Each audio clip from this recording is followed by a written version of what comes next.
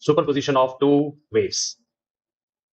So source 1, source 2, wave 1, wave 2, reaching point P, intensity is I1, its light intensity is I2, then the net intensity at this point is I1 plus I2 plus 2 under root I1 I2 cos phi. Phi is phase difference between wave 1 and wave 2. So if cos phi is 1, then constructive interference. If cos phi is -1, then destructive interference. If cos phi is 0, then no interference. Cos phi 1 का मतलब phi will be 2n pi. Here -1 मतलब phi will be 2n minus 1 pi.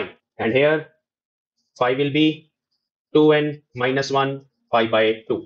So these are the conditions for constructive, destructive, and no interference.